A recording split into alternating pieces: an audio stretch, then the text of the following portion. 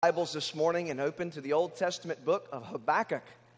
Habakkuk chapter 3. We're in the Old Testament book of Habakkuk, and we're in a series entitled When God Seems Unfair. When God Seems Unfair. And let me just go ahead and tell you, God is not fair. Did you know that? You might think that God should be fair, but God's not fair. And I want you to know this morning, you don't want God to be fair. Because when things are fair, you get what you deserve. And you don't want God to give you what you deserve. Now, God is loving, and God is merciful, and God is gracious, and God is kind. But God is also just and righteous and pure and holy. And there are times in our lives when we walk through difficulties and challenges, and we look around and we see life falling apart, and we think, God, this is just not right. The wicked seem to prosper. The righteous seem to suffer. Bad people are getting ahead and good people are falling behind. And this just doesn't seem right. And so sometimes we might look up to the heavens and say, God, it doesn't even seem like you're fair. But when you think that, when you feel that, or maybe when you say that, you just need to remember, you don't want God to be fair with you. You want Him to be merciful to you. You want Him to show you His grace and His love.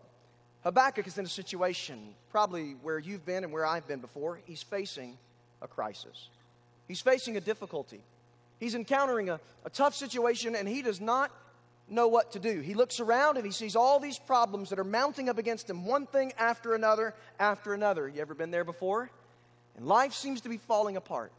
But today, I want to talk to you about this subject from Habakkuk chapter 3, the answer for all of life's problems. The answer for all of life's problems. Stephanie and I have been married for 11 years. 11 years, and that seems like a long time for us. 11 years together, 11 of the best years of my life, 11 perfect, wonderful, absolutely amazing years, right, darling? You see her nodding her head. I told you it's true.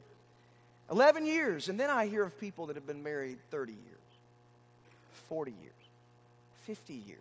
And we've recognized folks on Sunday morning sometimes married 60 years, 65 years or more. That just blows me away. And you know, you talk to a couple that's been married that long, and what they'll tell you is this: we've been together for so long. It's not that we never had any problems. It's not that we never faced any issues. We just learned how to weather the storm together. Even when you've been married 11 years, what you learn is you learn how to work together to overcome problems and issues, because there's no marriage here that doesn't face storms and problems. There's no person here that doesn't face issues and troubles. There's no Christian that doesn't face a crisis at one time or another, of one type or another. We all face problems. The issue is not, will you face a crisis, but how do you respond when the crisis comes? I'll give you an example. Men and women have a completely different language. We speak different languages. We say the same words, but we do not mean the same thing. Let me give you an example. When I say, I just don't have anything to wear, that means all the clothes are dirty. They're either in the washer or the dryer, and there's nothing in my drawers to wear. When Stephanie says, I just don't have anything to wear, she means I've looked through the millions of outfits in my closet, and all the shoes that I have piled up in the floor, and all the things in the laundry room. I've looked everywhere, and there's nothing that I would like to wear. You get how that's different, right? Men, I hope that you understand that's different, okay? Also, there's another one. Here's one. I need to get dressed. If Stephanie looks at me and says, sweetheart, you need to get dressed. And I look and I'm like, I've got gym shorts and a ripped t-shirt on. I am dressed. I'm good to go. But when Stephanie says she needs to get dressed, it involves the shower and the blow drying the hair and the makeup and the outfit and everything, right? Right? That's same words, different language. Here's another one. Is this shirt clean? What does that mean? Because to her, is the shirt clean means, did it come right out of the dryer? Does it smell good? Is it nice? And is this what you're going to wear? To me, if it's not standing up right in the corner all by itself, it's okay. You know, you can wear that. That's all right. You know, here's another one. Are the kids ready? Are the kids ready? Does that mean like, are they breathing? Are they moving? Are they conscious? Okay, because yes, they're ready to go. No, are they ready? So I have just learned, men, here's a great thing you need to learn. You smile and nod. Smile and nod. All right? You got that? You just need to say, yes, dear, whatever you say, darling. I'm telling you, that saves a lot of problems and issues in your marriage. If you've been married for any time, any amount of time, you know that you're going to face struggles and hardships. And the issue is not, will a problem come? The issue is, how do you survive the storm? And this is what Habakkuk is facing. Habakkuk's looking out at the enemy. Now, these are the Chaldeans coming against the people of God. The Chaldeans, they were supposed to help the people of God. They were supposed to protect the people of God. They were supposed to protect them against the Babylonians. But now, the very people that they've been depending on have turned on them. And Habakkuk looks out and he's very concerned. In Habakkuk chapter 1, we see the storm brings hurt. In Habakkuk chapter 2, we see that God brings healing. In Habakkuk chapter 3, we see that God sends hope in the midst of the storm, from hurt to healing to hope. Habakkuk has learned not how to avoid the storm, not how to complain or to whine in the midst of the storm. We've got that down. But Habakkuk has learned how to stand and survive through the midst of the storm. Read with me Habakkuk chapter 3, and we'll read the entire chapter, verses 1 to 19, some of the most beautiful portions of Scripture right here in this text. Habakkuk chapter 3, begin reading in verse 1. A prayer of Habakkuk the prophet, according to Shigionoth. O Lord, I have heard the report of you and your work. O Lord, do I fear. In the midst of the years, revive it. In the midst of the years, make it known. In wrath, remember mercy. God came from Teman and the Holy One from Mount Paran. His splendor covered the heavens and the earth was full of His praise. His brightness was like the light rays flashed from His hand. And there He veiled His power. Before Him went pestilence and plague, followed at His heels. He stood and measured the earth. He looked and shook the nations. Then the eternal mountains were scattered. The everlasting hills sank low. His were the everlasting ways. I saw the tents of Cushan in affliction. The curtains of Midian, of the land of Midian, did terrible. Was your wrath against the rivers, O Lord? Was your anger against the rivers, or your indignation against the sea, when you rode on your horses and on your chariots of salvation? You stripped the sheath from your bow, calling for many arrows. You split the earth with rivers. The mountains saw you and writhed. The raging rivers' waters swept on. The deep gave forth its voice. It lifted its hands on high. The sun and moon stood still in their place at the light of your arrows as they sped, as the flash of your glittering spear. You marched through the earth in fury. You threshed the nations in anger. You went out for the salvation of your people, for the salvation of your anointed. You crushed the head of the house of the wicked, laying him bare from thigh to neck. You pierced with His own arrows the head of His warriors, who came like a whirlwind to scatter me, rejoicing as if to devour the poor in secret. You trampled the sea with your horses, the surging of mighty waters. I hear, and my body trembles. My lips quiver at the sound. Rottenness enters my bones. My legs tremble beneath me. Yet I will quietly wait for the Lord.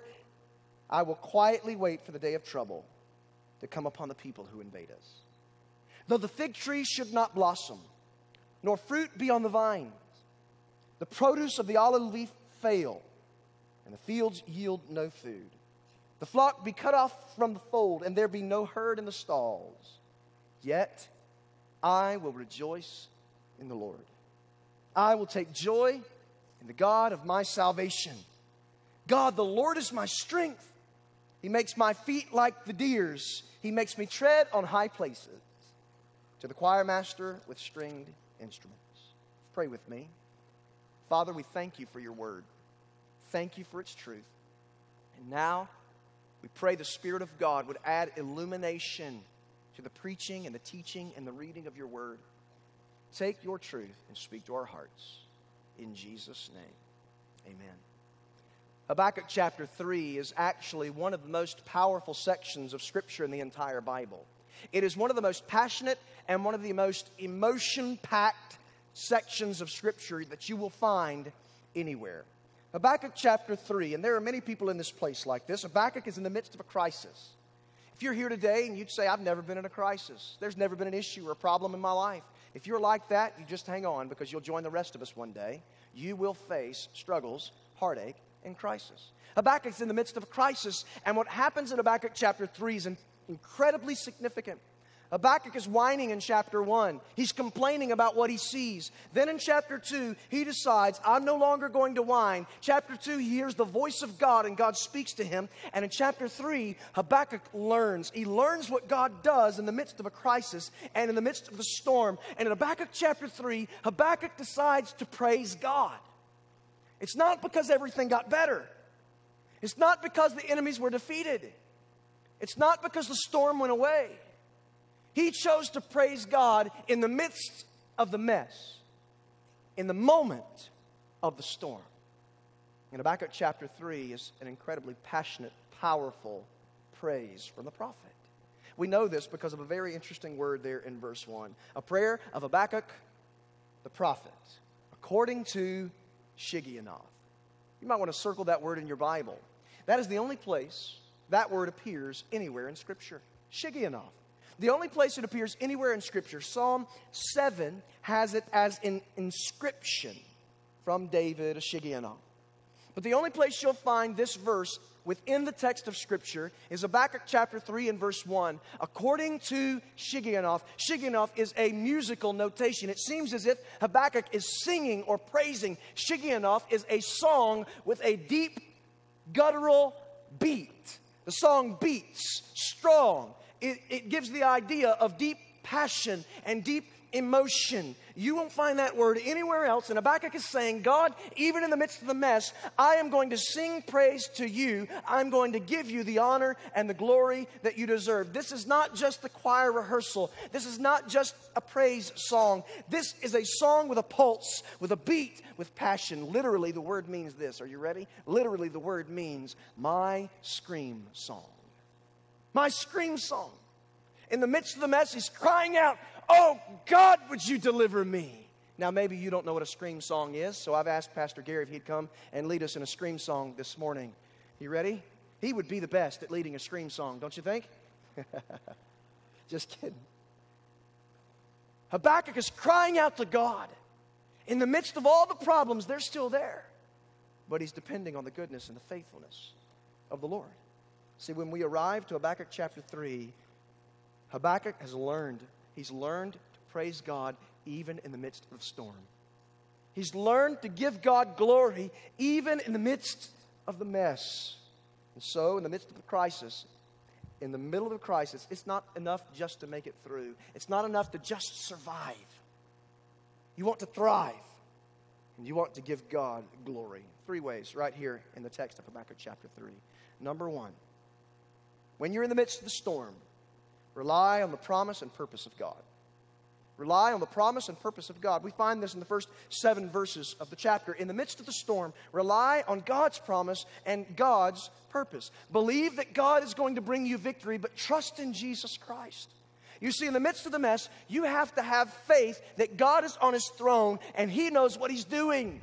You have to have faith that God is smarter than you and He's got it under control. You have to believe and to trust that God has it handled. You see, Habakkuk is trusting in the Lord, and I want you to notice something very interesting. Habakkuk is trusting in the Lord. He's depending on God even while the storm rages around him.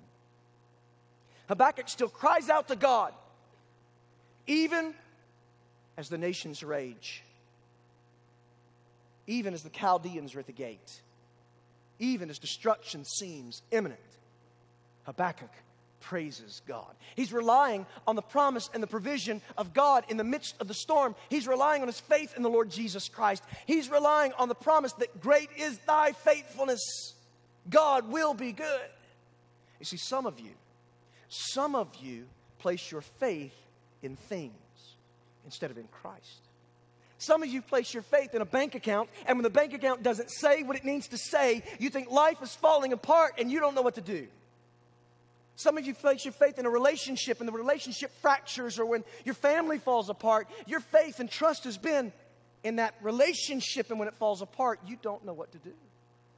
Some of you place your faith in your job or your career, and when that crumbles from underneath you, you have no idea what to do. Listen, All the things that life has to offer and all the things that you can gain in this world cannot compare to the faithfulness, the goodness, the peace, and the provision of Almighty God. Nothing this world brings can attain anywhere close to the faithfulness and goodness, the power and the might of Almighty God. You see, we place our faith in so many things of this world. See, I believe George Washington existed. I've read the history books.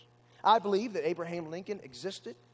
I believe in all sorts of historical events and facts, but I only trust in Jesus Christ. I don't trust in the things of this world. If we place our hope and trust in the things of this world, count on it, you will be disappointed.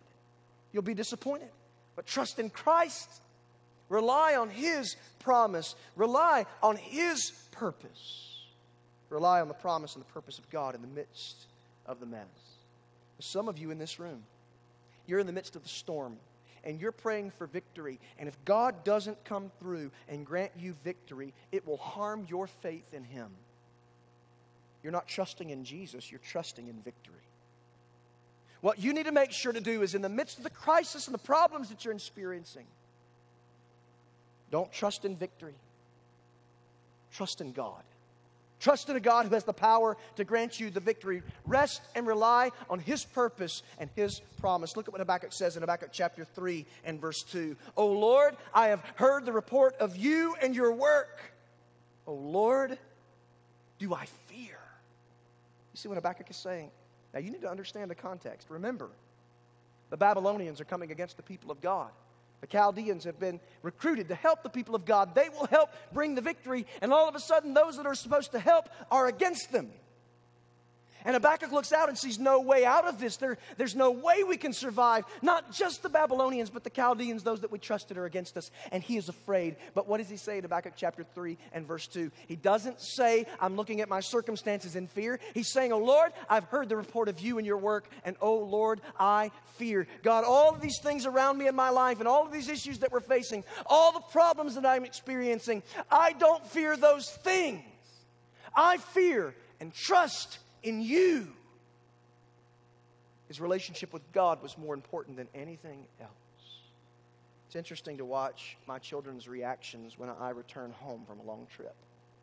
It's very interesting because each child is different. No matter how many kids you have, every child is different. You may have one child, two children, three, four. We have five. Every one of them seems to be just complete opposites. I don't know how you can have five opposites, but it's true. They're just so different. And so when I come home from a long trip, it's interesting for me to watch my children's reactions when I arrive, especially if I've been out of the country, because I have a habit. If I'm going out of the country, Brazil or Mexico or other places, I'll bring something home for them. Not anything really big, typically a T-shirt, maybe a necklace for the girls or something like that. And when I walk in the door after being gone for some time, typically I get one of two reactions. Daddy's home. That's always one of my favorites. You know, Daddy's home. There's one question. Daddy's home. What'd you bring me? You know what I'm talking about? And the first question they're interested in, the first thing that they want to know is, what did Daddy bring? What can Daddy give us? But there's another one that's my favorite. It's my favorite when the kids say, Daddy's home.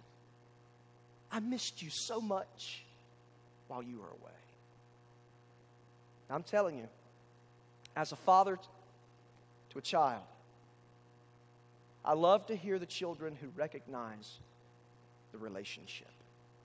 It's not about what Daddy brings in his hands when he arrives. It's about Daddy. You understand what I'm saying? And a lot of us in the midst of the mess and the problems and storms of life that we face, when we cry out to God, we're saying, God, I'm here. God, I know you're here. What did you bring me? What do you have to give me? God, I need something. And God is saying to us, you don't understand. You don't recognize that the greatest gift that you can have in the midst of the storm is me. It's not what I bring to you. It is who I am. And some of you here are asking God to provide for you, and God is saying, I've given you the greatest provision, the Holy Spirit of God that dwells in you. Some of you trust in God because what He can give you. Trust in God for who He is. I want you to know through pain, through pain, God either has a promise or a purpose. He either brings a promise that He'll take the pain away or a purpose that He will make you more like His Son, Jesus Christ. I want to say that again because that's powerful. It's worth the price of admission, okay? Through pain, God either has a promise or a purpose. He gives you a promise that He will take the pain away, or He gives you the purpose. Through the pain, He will make you more like Him. So when we walk through the pain, the heartache of life, believe it or not, walking through the pain and the heartache of life, trusting in God, you can't lose. He'll either work a miracle in your life, or He'll make you more like Jesus, or He'll take you home. Number one, rely on the promise and purpose of God. Number two, rest in the peace and provision of hope. Rest in the peace and provision of hope. We are promised eternal life. We're promised a home in heaven one day. But what about this mess on earth? Did God promise us eternal life and miserable existence? Did God promise us eternal life one day in heaven and problems abounding on this earth? Now I want you to know, He says, in this world you will have trouble. Yes, He says there's going to be pain and trouble and storms. But in the midst of the trouble, in the midst of the storms, what did He say? Peace I give you. Not peace like the world gives, but my peace I give to you. Let not your heart be troubled. We need to learn not to be troubled in trouble. We need to learn our hearts, our lives, our minds, our attitudes. We need to learn to focus on Him through the midst of it all.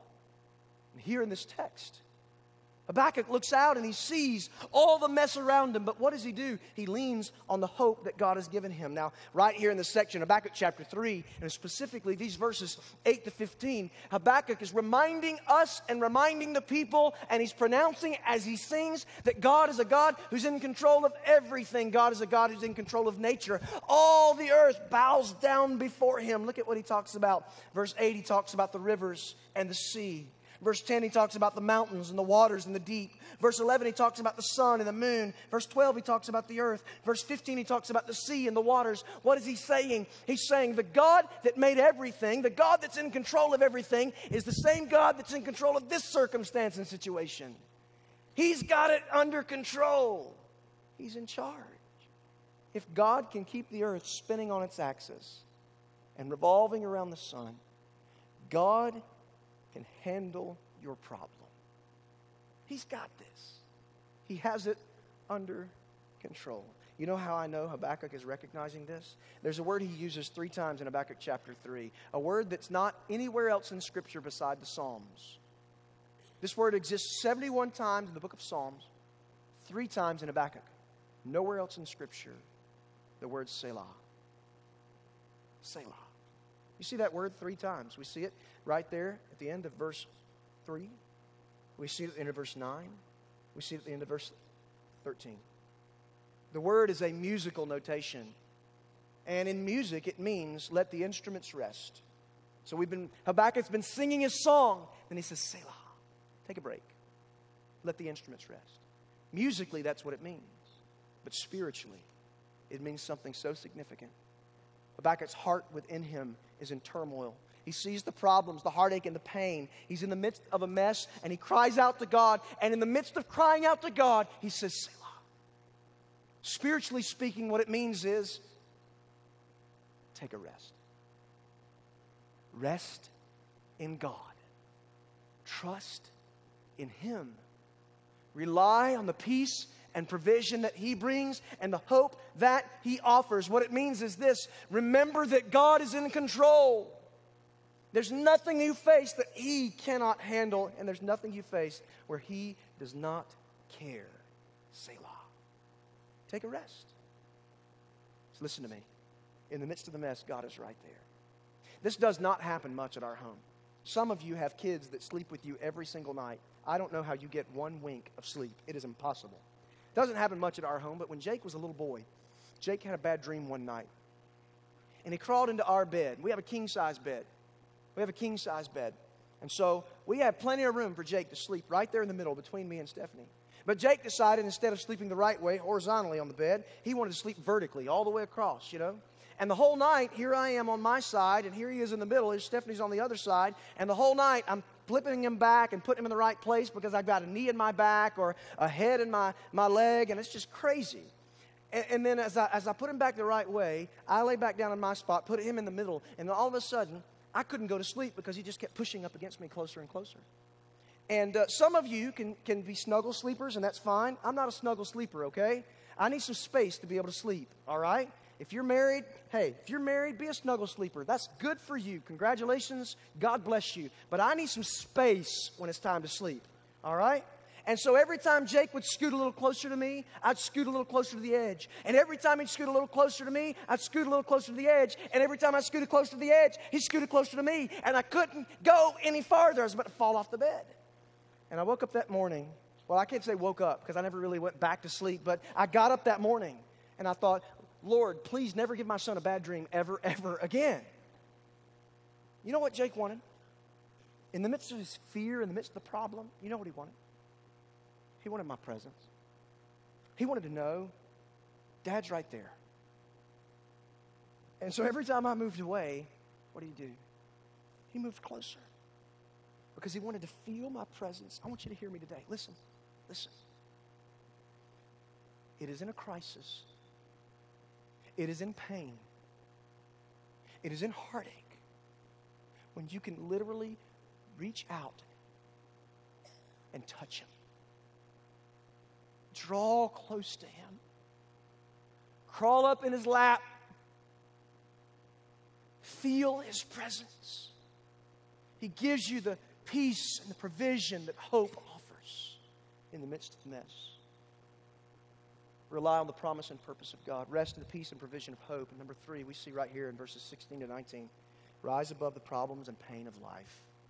Rise above the problems and pain of life. Life is full of problems and pain. But it's also full of many people rising above the problems and pain. Helen Keller once said, yes, the world is full of suffering, but the world is also full of people overcoming suffering. You will face a crisis. You'll have a hard time. You'll have struggles and issues.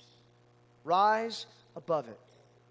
Habakkuk is saying in verses 16 to 19, part of the most beautiful section of this chapter, even though I am weak and weary in my flesh, even though my flesh is hurting, my spirit soars.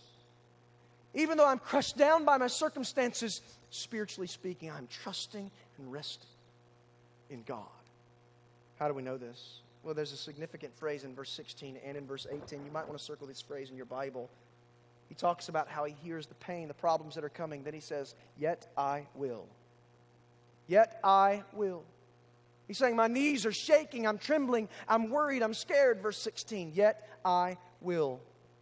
Verse 18, yet I will rejoice in the Lord. In the midst of all of it, he says, yet I will. Selah, relax. Don't stress. Trust in God. Shigianoth means to praise out loud. It is a visceral, guttural cry to God. God help me. And here, praise. Verse 3, right there, public, praising God. Let's read verses 17 to 19 as we remember how Habakkuk praises the Lord in the midst of the mess. Here's what he says. Though the fig tree should not blossom, nor fruit be on the vines, the produce of the olive fail, and the fields yield no food, the flock be cut off from the fold, and there be no herd in the stalls. Yet I will rejoice in the Lord. I will take joy in the God of my salvation. God the Lord is my strength. He makes my feet like the deer's. He makes me to tread on high places. Do you see how Habakkuk is praising God? Notice this now. How does the verse 17 begin? Though. We need to praise even though everything's not yet right. He says, though the fig tree doesn't blossom. I don't see any blossoms on the fig tree. Look what it says. Though there's no fruit on the vine. Though the produce of the olive fails. Though the field is yielding no food. Though the flock is cut off from the fold. Though there be no herd in the stalls. Even though everything is falling apart. I will rejoice in the Lord. I will praise Him. He doesn't say, this is how we praise, when. When there's a flock in the stall. When there's fruit on the vine. When there's a blossom on the tree. When I experience joy, when victory comes, then I will praise. No, you need to learn to cry out to God in the midst of the storm and say, even though life is falling apart, I will rejoice in God. We've got to learn that. We've got to rise above the problems and the pain of life. Everyone in this room has been through a crisis. Everyone here has a scar that tells a story. But you want to know something interesting? The scar is proof that you came out on the other side. The scar is proof that the problem didn't kill you and that God is good and faithful. In the midst of the crisis, when your strength rises, when your faith becomes stronger, when your wisdom becomes deeper, don't run from the problem. Stand in the midst of the pain and ask God to give you strength to endure. Rise above the problems and the pain of life. You see, God has a word for you. Sometimes you may just need to get up close and feel His presence.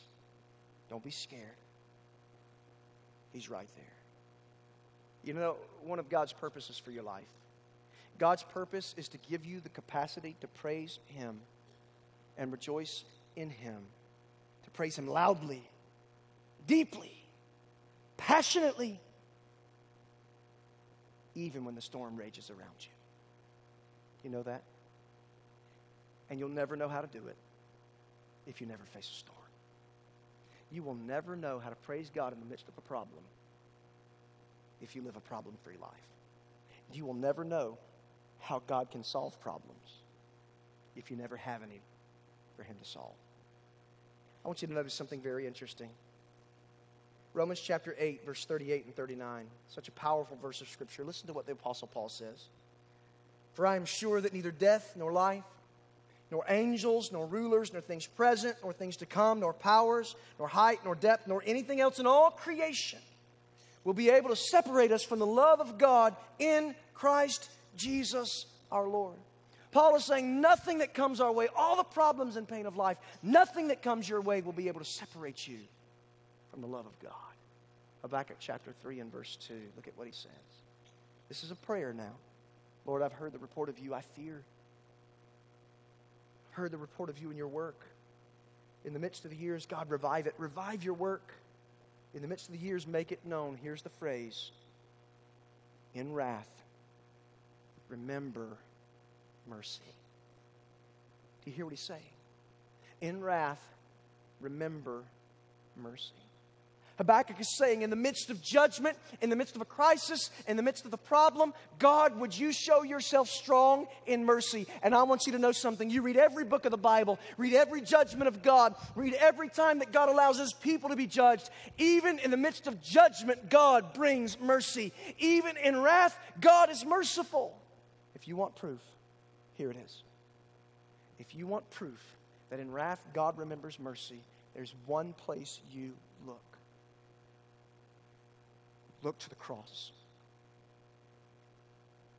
Look to the cross, where there upon Jesus Christ, God poured out all of His wrath and judgment against sin. Where there upon Jesus Christ, God poured out completely everything that was due to you and me. Everything that we deserved as a result of our sin. All the punishment that we deserved was on Christ. In wrath.